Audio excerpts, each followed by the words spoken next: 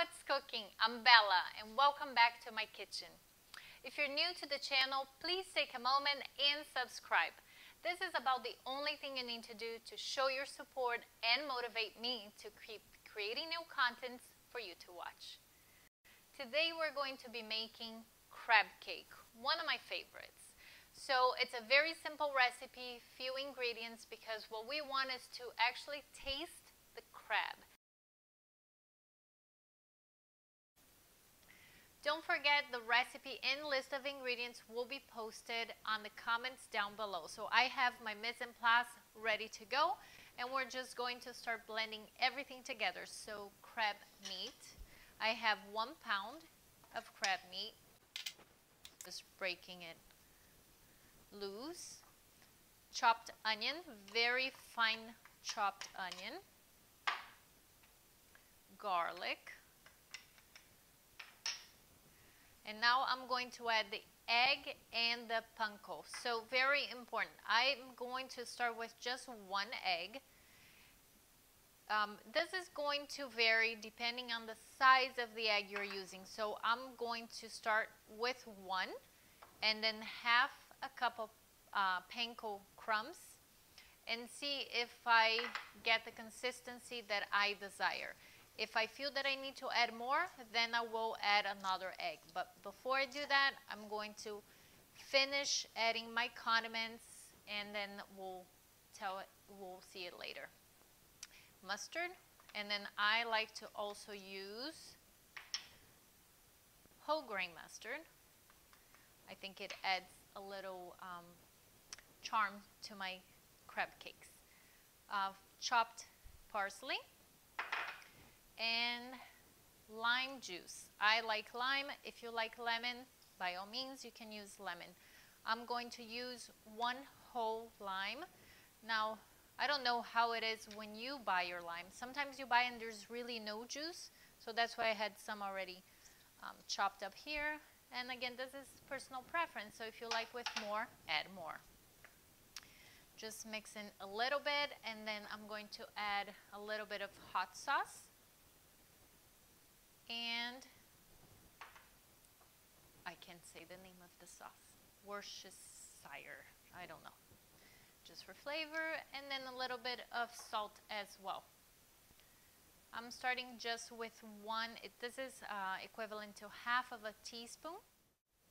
So this is the consistency with 1 egg only. I am going to add another egg.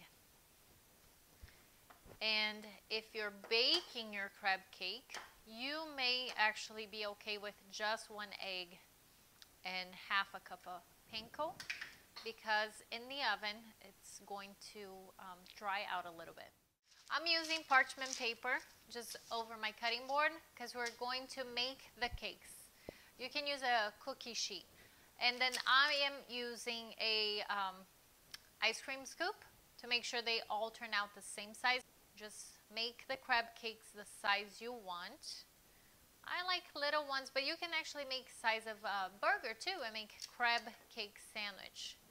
So there's no secret to it. You just want to compress, make sure it's firm, and then try to make them almost all of the same size. It's okay if you have some cousins.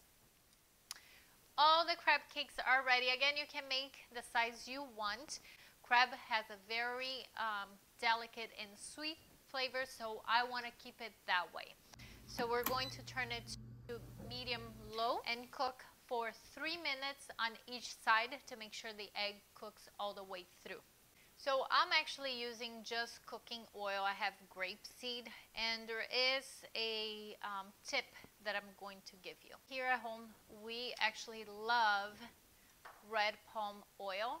It pairs so well with crab cake. It brings that sweetness of the cake. So I mix the 2 oils, and I'm going to show 1 recipe. I'm going to cook 1 batch with the mixed oils.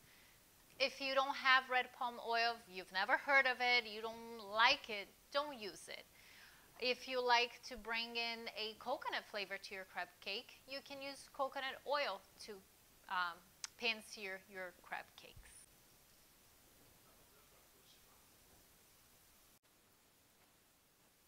technical difficulties. This pen is actually not working well, so I'm going to switch for something like this. But the oil is not in my crab cakes, it's just around the edges. My pan's hot, and then I already put some oil.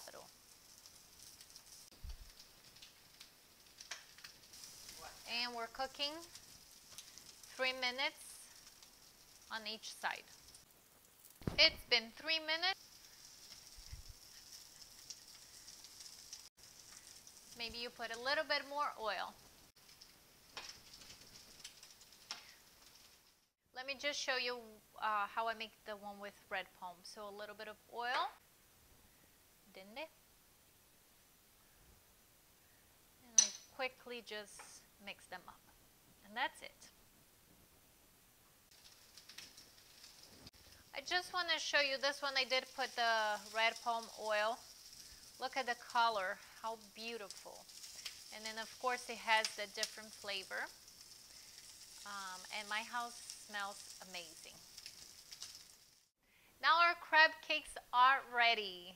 I'm dying to taste it. So I made a yogurt tahini sauce to go along with the crab cake. I guess I'll place it here. I haven't thought this through yet. And I also made pickled cucumber.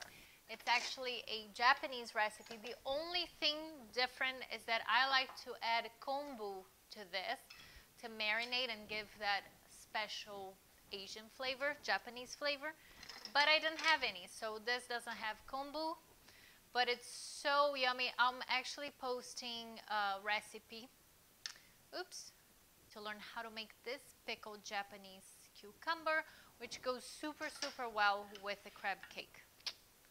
I hope you enjoyed this tutorial and recipe. If you did, please leave some comments down below. If you make this crab cake, tag me on Instagram, simplybella_cooking.